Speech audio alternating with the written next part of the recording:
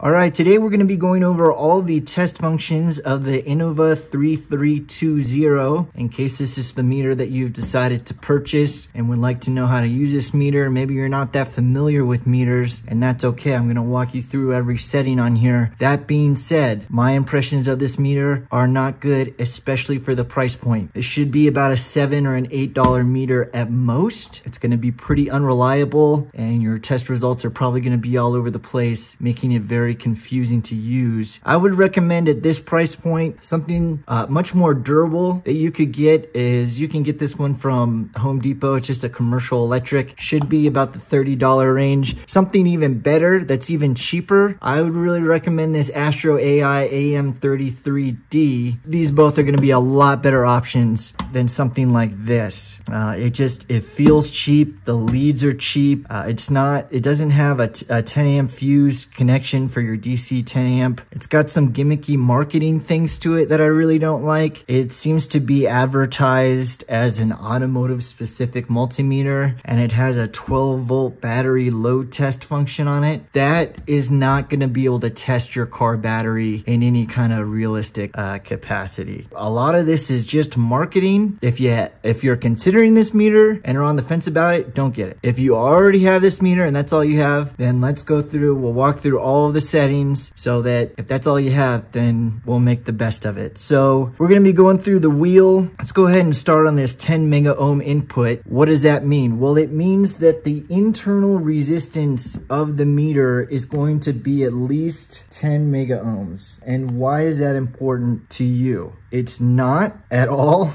It's just, I think, for marketing or whatever else. But we can see we're reading here about 11 mega ohms. So at least they're true to that part of it.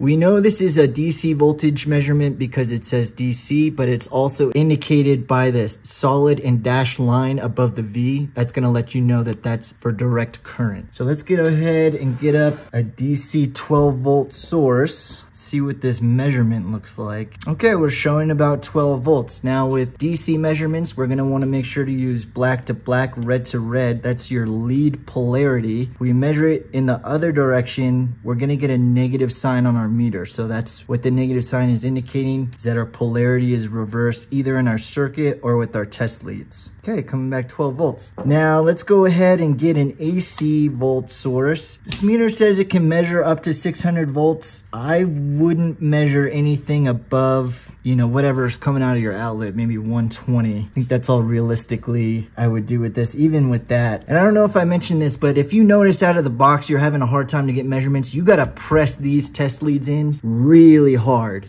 to get this thing to work, which is another indication of poor manufacturing quality. Okay, we're on AC volts. Take note too of what ports you're plugged into. This port's indicating voltage, ohms, milliamps, diode, continuity, and battery. You'll only use this other port for your 10 amp DC measurements. It's not capable of doing AC amperage measurements, which is pretty common for this price point. Polarity for your AC measurements isn't going to matter. You'll get the same reading either way. See that here, 120, okay. Next, that's going to be ohms or resistance. Got some resistors here. Now, I do like that it's an auto ranging meter. That is rare for this price point. It's saying this is a 10 ohm resistor. Let's see if it can read this one. It's just saying this is 1 mega ohm. So I do believe that tracks. This next one here is going to be your alternating current milliamp setting, which you can leave your ports both in there for that. And this will be your diode setting. Now with diodes, you're going to want to measure them in both directions, and your measurement is going to be the voltage drop in millivolts.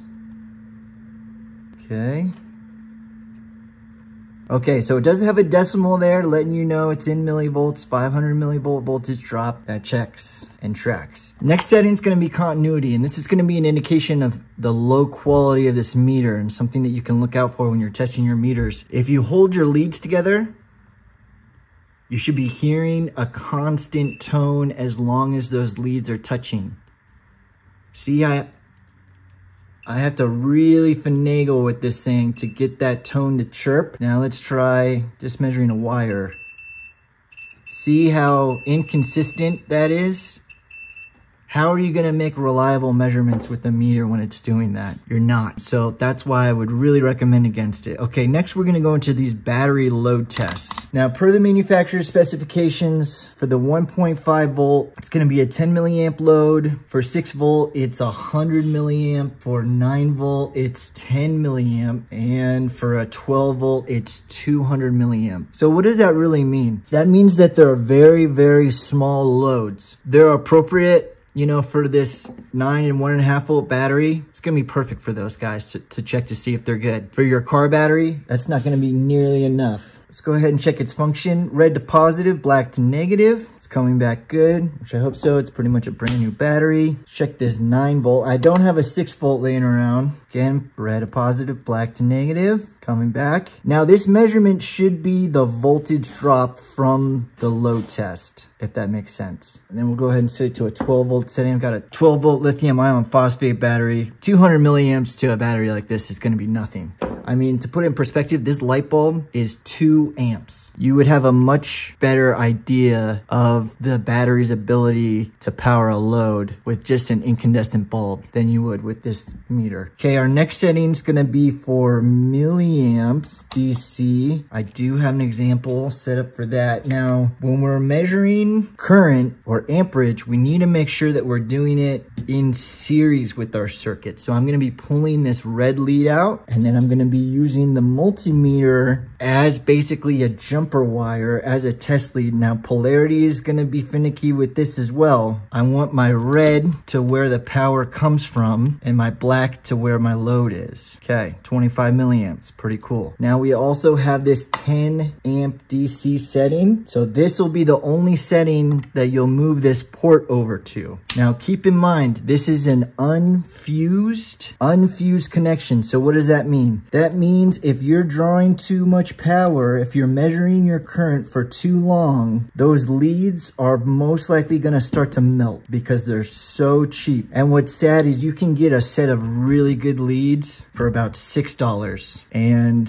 the manufacturer didn't want to make the investment. But this light bulb is this 2 amp load that I was talking about earlier. Again, we're gonna make our amperage or current measurement in series with our circuit. So we're using that meter as a jumper wire, but it's not fused. So if you short something out, you could damage something. That's what the fuses in the meter are, to prevent you from damaging the equipment that you're measuring. If it has an unfused connection and you short something out with your meter, there's no protection there and you're gonna damage whatever you're trying to measure. So keep that in mind when you're doing this stuff. Okay, let's go ahead and check. Go ahead and check this out. You'll notice our circuit's on, but our bulb isn't lit because we have to complete the circuit with the meter. That's what's going on here. Cool, and we're showing 2 amps. In conclusion, I like that it's auto ranging. That's rare for this price point, but I pretty much don't like anything else about this meter. I'd really recommend not getting it and looking at some others. Like I brought up the Astro and the commercial electric. There's even other good meters at this price point or lower. So I hope that makes sense. I hope that helps. If you have any questions about any of the tests or you're having trouble getting your meter going, you know, like I said, make sure you have to really press in these test leads to make good contact. So there you go.